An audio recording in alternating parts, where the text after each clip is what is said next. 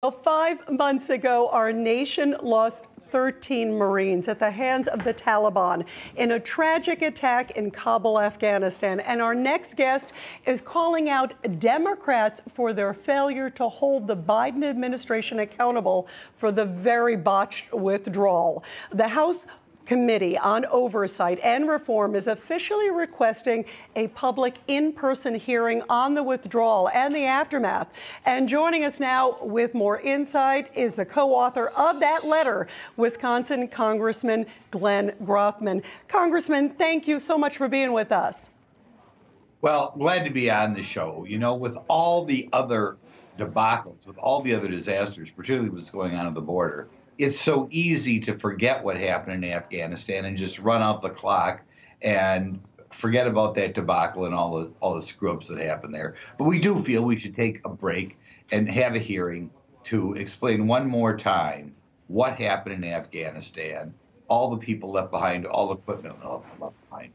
You know, you bring up a very important point, and it's heartbreaking as someone who loves this country, who loves our military. How many people do you believe are still there? How many Americans do you think, Congressman, are still left behind? Well, that's why we want to have a hearing. We have no idea. It could be a huge number. It could be a small number. But obviously, I think the Biden administration wants America to forget about Afghanistan. And it's easy to forget about it, particularly given what's going on at the border, the looming possibility of boxing things up in Ukraine, you know, the spiraling inflation. But that's why we want to have a hearing. We have no idea. You know, there were so many mistakes made, and I'm glad that you're pushing for this, Congressman, because there were so many inconsistencies, too. I mean, you know, the president at first said, you know, well, you know, we are going to try to get everybody out. We're not going to leave anybody behind. We know that that's not the case. He also said, you know, nobody told me that it's okay to pull out of Bagram. Well, obviously, it was a problem pulling out of Bagram. Also about leaving troops there. Remember in the testimony that was blockbuster when Milley and Austin came out and said, no, we did tell him that we should be leaving at least 2,000 troops there. So I'm glad you're pushing. Do you think, though, realistically, that you will get any bipartisan support for this? You got Carolyn Maloney as the head of the committee. She's a Democrat. Obviously, Carolyn has oddly given us some positive signs. So I don't say there's no chance we're going to have a hearing on this. And let's not forget, in addition to the people, let's not forget all the equipment which was left behind, because that's inexcusable. Well, you know, you bring up the equipment. It is staggering to me, the millions upon millions of dollars, billions that were left behind in now the hands of the terrorist.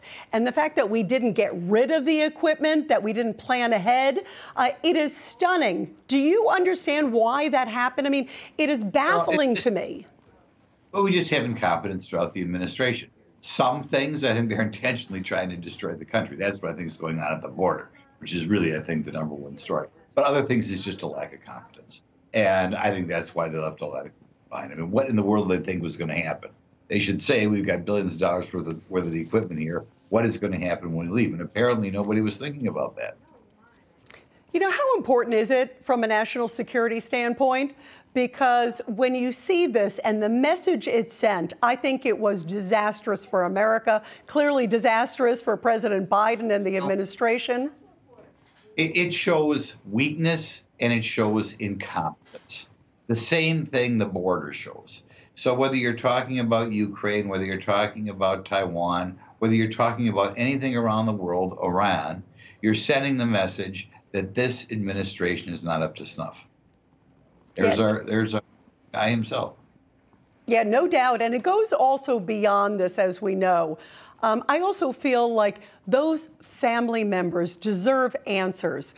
Of the 13 men and women that died at the Abbey Gate, we still don't really know all the details of what happened. We also don't know the details of that drone strike that was supposed to be retaliation, which turned out to be an aid worker and his family. Well, right. And I think a lot of people, like I said, I think they want us to move on to the headlines the next day. And for the benefit of these families, they deserve better. We should have a hearing and find out exactly what the Biden administration has to say for themselves. And Congressman, I want to ask you on the broader picture, because clearly there was a pain to America, the perception of America after that disastrous withdrawal of Afghanistan. Now we also see what's happening over, with Russia and, of course, on the Ukraine border. And then the message that President Biden put out about a minor incursion, basically, we're not going to do anything, green-lighting Russia. How much has this hurt us internationally, that combination, and so many other things, Congressman? And the border. Let's not forget about it. When we just found out 90,000 people coming in the country in December, I mean, no other country would allow this to happen. It shows either that we have people in power who want to destroy America or just utter incompetence. And I think it's beyond incompetence. I mean, for a while you could say, well, we just assigned Kamala Harris to work on it, and she's an incompetent, which is, I guess, what happens when you make affirmative action promises.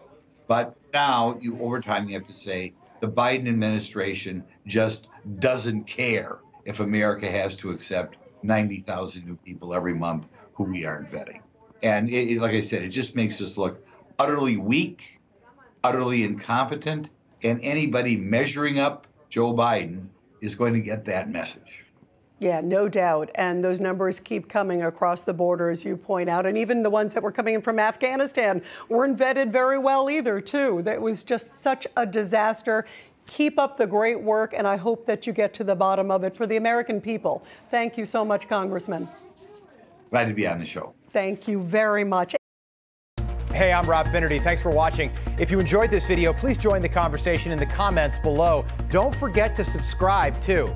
Hit the bell icon to be alerted to breaking news. And remember, there's a whole lot more on Newsmax TV, America's fastest growing cable news network. Newsmax TV, we're real news for real people.